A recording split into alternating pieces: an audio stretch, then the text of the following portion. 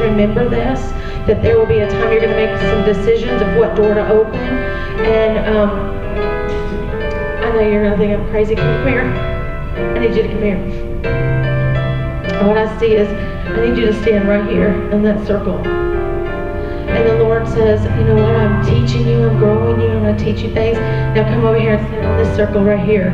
Well, that looks like the same circle I just left. Why would you move me here? It looks just like what I came from. Now I want you to come over here, and I want you to stand right here on this circle. And you're saying, well, why are you moving me around? I just moved distance, but everything looks the same. I don't see any change. But yet there is a change you're not seeing yet, because come over here and stand on this circle right here. Now I want you to come over here, and I want you to stand on this circle right here. Okay? And now he's saying, I want you to come over here, and I want you to stand right here. Now as you look around the room, things have changed. You can't even see where you were sitting, because you were positioned and moved. Even though it looks the same, it's not.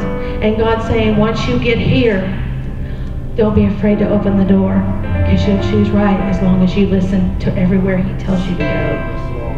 I speak blessings on you in the name of Jesus.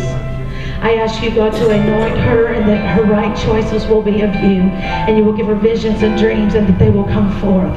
I plead the blood of Jesus over her future and the things that you're doing in her life. I thank you, God, that you are the God that destroys every yoke of the enemy, and you bring rest at night. And you bring witty inventions, witty inventions, witty inventions, witty inventions in the name of Jesus. Bless her, Father, and I thank you. I thank you, Jesus. If y'all would stand with me, we're going to just sing one more song, and we're going to be closing.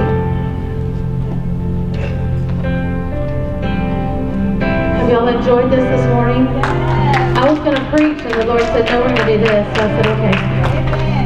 I was really ready to preach. But I will tell you like this, what the Lord showed me. I've already shared this with some few people, but listen, this is what God showed me. It's so exciting because God is so intricate, and the way he does numbers and the way he does everything in the kingdom, it links together. It links.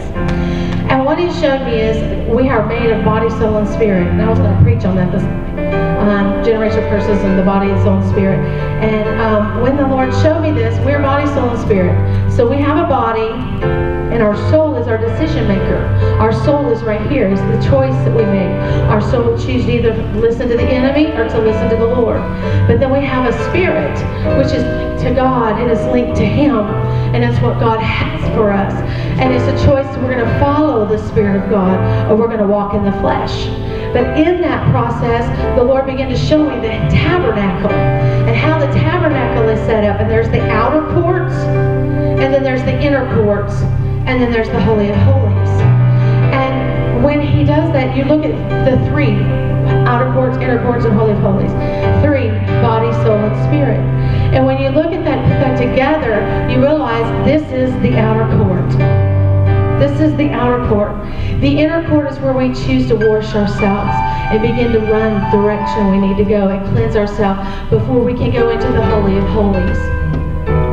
And what I want you to do is take a moment to cleanse yourself and say, Lord, I thank you. I praise you as I stand at the basin. We've been in the Holy of Holies, and we are standing now in the Holy of Holies.